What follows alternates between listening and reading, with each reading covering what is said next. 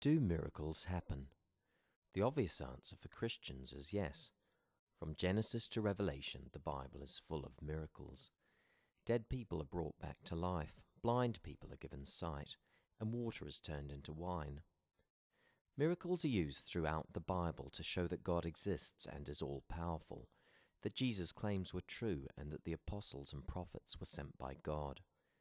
If miracles didn't happen, then the Bible would largely be a collection of fairy stories, and the church would be another club or society trying to do good but having no supernatural power to achieve it.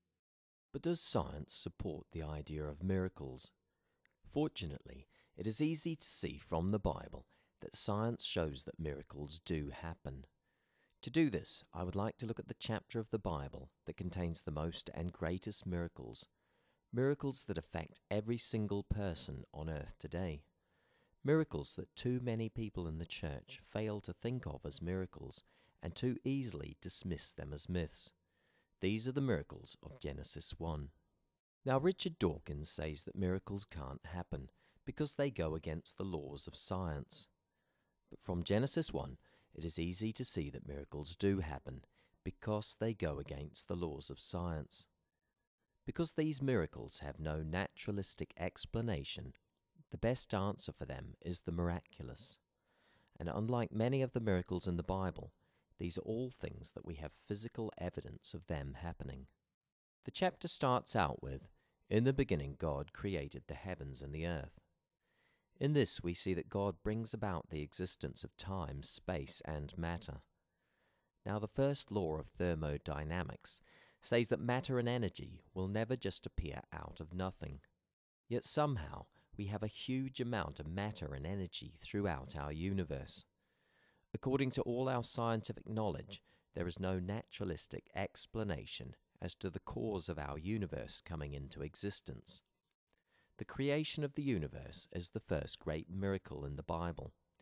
Just the fact that we have a universe shows that miracles do happen. Another miracle of the Bible shown in Genesis 1 is the creation of water. Huge areas of our earth are covered with water. Our bodies are largely made up of water, and water is essential for all life. But where did that water come from? Scientists have no naturalistic explanation as to where the huge quantity of water on earth came from. The water on earth cannot be explained naturally because it was created supernaturally on the first day of creation. The fact that we have water on earth shows that miracles do happen. On the third day of creation, God said, "Let the land produce vegetation, seed-bearing plants and trees on the land that bear fruit with seeds in it, according to their various kinds." And it happened just as God said. Now, plants are extremely complex solar-powered machines that can turn water and carbon dioxide into food. The solar receptors in a plant's leaves are much more efficient at using the energy from the sun than the solar panels that humans have designed and made. All life on Earth depends on plants. Without them, we would not survive. But how could such a complex machine come into existence through random processes? Again, scientists have no naturalistic explanation as to where plants came from. The creation of plants on the third day was another great miracle of God. Just the fact that we have plants shows that miracles do happen. About the fourth day of creation we read, "God made two great lights, the greater light to govern the day, and the lesser light to govern the night. He also made the stars." Here God supernaturally created the sun, moon, and stars, another great miracle. Can scientists explain how the stars formed using only natural processes? No, they have no answer to that. Do they have a scientific explanation as to how the moon formed? No, of course they don't. These things cannot be explained as they were one-off miracles. Just the fact that we have the sun, moon, and stars shows that our God is a God of miracles.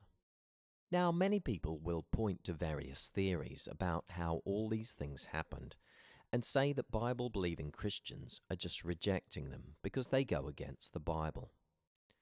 The real reason that these theories are rejected, however, is the fact that while these theories may explain some of the evidence, they don't explain all of the evidence.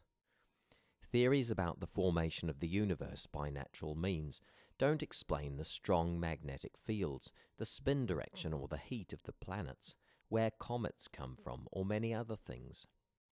Just recently, it was reported that some scientists were surprised at the appearance of Pluto when it was filmed in close-up for the first time. These scientists were only surprised because they assumed that Pluto was billions of years old. Scientists that held the biblical view that Pluto was only thousands of years old were not surprised by its appearance. Now, this is a very common occurrence. Many new scientific discoveries surprise secular scientists because they cling to the outdated model of the universe being billions of years old. Secular scientists were shown to be completely wrong about their predictions of the planet's magnetic fields because they assumed that the planets were billions of years old, while a scientist using the biblical model of thousands of years successfully predicted the magnetic fields of many of the planets. On day 5 of the creation week, God created creatures of the sea and birds of the air, and on day 6 God created the land-based creatures. Now this is one of the most amazing miracles in the whole Bible. Even the simplest life form that we know of is extremely complex. Humans have never come anywhere near making a machine so tiny yet so amazingly complicated as a single-celled organism. No scientist has ever come close to explain how non-living matter could come together through natural processes to form a complex living machine. Even Richard Dawkins admits that it is impossible for a complex machine to come about by accident. Everything we know about science says that life always comes from life. Either life came about by a miracle or by naturalistic processes. Since we know from science that it is impossible for life to come about through natural processes, then this leaves us with the only possibility, that life is a miracle. The Bible gives the best explanation as to why we have such a huge variety of creatures. There is no known naturalistic process that is able to explain where all the creatures that we have today come from. Many people think evolution explains the diversity of life. Unfortunately for them, scientists have never been able to explain how evolution could happen. To get from a single-celled organism to a human, you need a huge increase in information. This information is stored in the DNA of every living thing and is a hugely complex code. For evolution to be possible, there needs to be an increase in information to form and operate things like the brain, heart, kidneys, eyes, stomach, arms, legs, and many other functions. According to all our scientific knowledge, information will always deteriorate unless there is some process trying to actively keep that information. For example, if we had a library and just left it alone for hundreds of years, the books would all deteriorate. So it is with all information systems. There is no known instance of information increasing in a system without some intelligence adding it. That is, if we left a library alone for hundreds of years, we would not expect extra information to have been added in the books. So it is with evolution. No one has ever explained where this extra information needed comes from. Some people suggest that mutations provide the extra information needed for creatures to evolve. We know that there are many mutations, and that these mutations are nearly always detrimental, though they are not always deadly. There is no known instance of a mutation adding information to the genes. Even if there was a 1 in a million mutation that did add beneficial information, for each one of these beneficial mutations, there would be hundreds of mutations that made the information worse. Thus creatures would be getting worse, not better. Whenever real life, observed examples are given as proof of evolution, these always involve either a loss of information, such as when eyes, legs, wings, or other body parts are lost, or a shuffling of existing information, such as the peppered moth example, where all that changes is the ratio of one type over another. Whenever secular scientists try to give examples of evolution where information increases, these examples are all hypothetical, not observable or testable. In Genesis 1:27 we read, "So God created man in his own image. In the image of God he created him. Male and female he created them." This miracle explains to us just why humans are different from all the animals. There is just no naturalistic explanation as to why humans are so radically different from the animals. The Bible says that the first ever human Adam was created from the dust of the ground, and the first ever woman was created from one of Adam's ribs while he was sleeping. It's interesting to note that the rib is one bone in the body that will actually grow back if it's removed. Right from the start, humans have been intelligent, able to communicate, able to use tools, and built with the capacity to have a relationship with God. The naturalistic philosophy, however, cannot account for our intelligence, our ability to reason and use logic, or our basis for morality. Adam was created by God with a perfect body that had no genetic defects. After all, God said about Adam and the rest of creation that it was very good. Adam and many of the first people on earth lived over 900 years. After the flood, people were commonly living over 200 years, and even Abraham, Isaac, and Jacob had long lifespans. Science tells us that humans are getting genetically worse. Genetic mutations are building up, and these mutations are harmful, not beneficial. The best explanation that we have for all the evidence is that by a miracle, God created Adam and Eve as perfect beings, and that after the fall, genetic mutations set in. Something else that the Bible gives us an answer to, but cannot be explained by naturalistic processes, is why we have male and female. The evolutionary model doesn't come anywhere near explaining why there is male and female in the first place, let alone explaining how simultaneous but opposite changes could happen in male and female bodies when one species changed into another. The creation miracles of Genesis are repeated throughout the Bible to show us that God is the all-powerful creator. It also shows us that the writers of the Bible all had a literal view of Genesis. In Psalm 95 we read, "For the Lord is the great God, the great King above all gods. In his hand are the depths of the earth, and the mountain peaks belong to him. The sea is his, for he made it, and his hands formed the dry land." Isaiah 40 states, "Lift your eyes and look to the heavens. Who created all these? He who brings out the starry host one by one and calls them each by name." And Nehemiah 9 says, "You alone are the Lord. You made the heavens, even the highest heavens, and all their starry host, the earth and all that is on it, the seas and all that is in them." Many people say that myths and miracles were invented to explain things that ancient people just couldn't understand. What they just don't realize is that in our modern times, myths and miracles are just as readily being made up. It's just that now they are called such things as scientific theory, models, or hypothesis.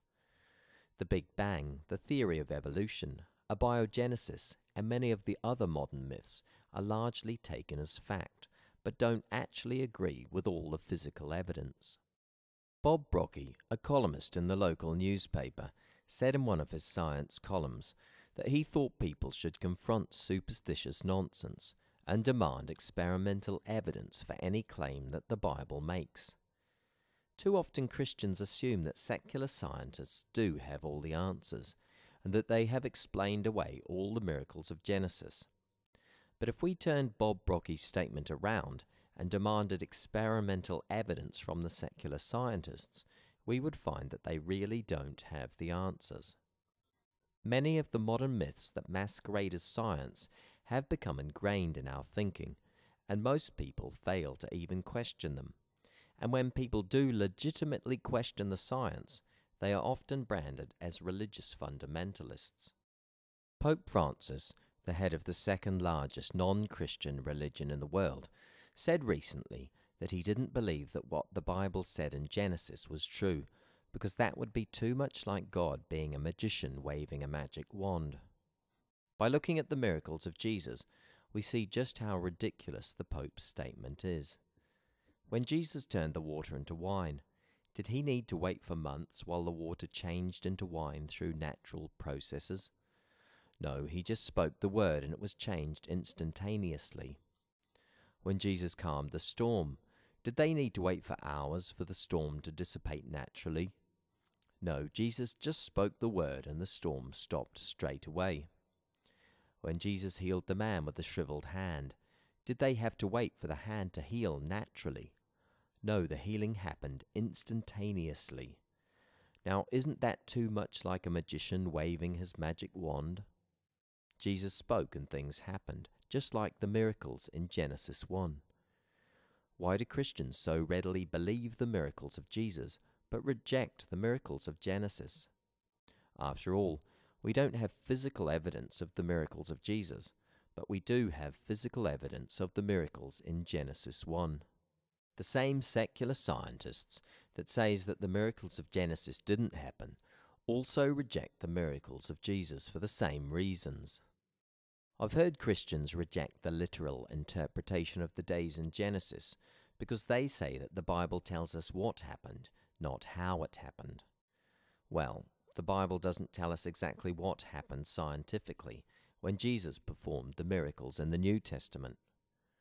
When Jesus calmed the storm, all he needed to do was say the word peace, and the storm was calmed. This echoes the narrative from Genesis 1, which repeatedly states, "and God said," and then the miracle happened. If you reject the miracles of Genesis 1 because the Bible doesn't say how they happened, then why not reject the miracles of Jesus for the same reasons? Another obvious thing is that while the Bible may not say exactly how these things came about, it does say how long that it took. The whole of the creation account, as given in Genesis, takes 1 week. Many Christians will say about the days in Genesis, "Oh, but that's just your interpretation." But in Exodus 20:11 we read, "For in 6 days the Lord made the heavens and the earth, the sea, and all that is in them, but he rested on the 7th day." This is given as part of a command for the Israelites to keep the Sabbath day holy. We don't need to interpret this verse at all to get the idea that God used 6 literal days. If the model put forward by the secular scientists was right, the days in Genesis would all be overlapping, of wildly different lengths, and be in a different order to how they are described. How would this convince anyone to observe a week of consecutive, ordered, same-length days? It wouldn't. It would be completely illogical. The best explanation that we have for all the evidence, the one that fits in with all our scientific discoveries, is the one that is given in the Bible. The fact that God created everything during 1 week about 6,000 years ago gives us the best answer to where the universe came from, where stars came from, how the earth got its water, where plants came from, where life came from, why we have male and female, why humans are different from the animals, and many other things besides. Secular science may appear to have answers to questions about our origins, but dig a little deeper and you will find that this is just what they want us to believe. They may have the best naturalistic answer there is, but to get this, huge amounts of evidence have to be ignored. And in the end, their theories are all based on unproven assumptions and faulty logic. People wonder how these secular scientists could be so wrong, yet be so strongly committed to these ideas. This is because they are so focused on trying to find a naturalistic answer to our origins, they are willing to ignore evidence that goes against their views. They don't know there is no supernatural answer, they just assume it. Study the best research in any field, and you realize that the secular scientists don't actually have the answers. Too often the secular scientists in one field of research assume that scientists working in another field know the answers. Too often in our society, people just assume that the secular scientists are completely unbiased in their worldview. Too often people wrongly assume that evolution has been proven, and that the universe has been proven to be billions of years old. Question the so-called proofs for evolution and the age of the universe, and you find that these are all based upon very flimsy reasoning and unproven assumptions. I would encourage people to look into it for yourself. Get past how the secular scientists are interpreting the evidence and look at the actual evidence that has been found. It's easy to see that with each new discovery, the evidence fits quite easily with the biblical account, while many secular scientists are often left scratching their heads trying to fit completely unexpected data into their outdated model. Read the Bible for yourself. For the Christian, there is no need to believe in evolution or that the universe is billions of years old, as the Bible gives the best explanation for our origins. Science doesn't disprove miracles. Instead, if we didn't have the miracles of Genesis 1, we wouldn't even exist, and so would know nothing of science.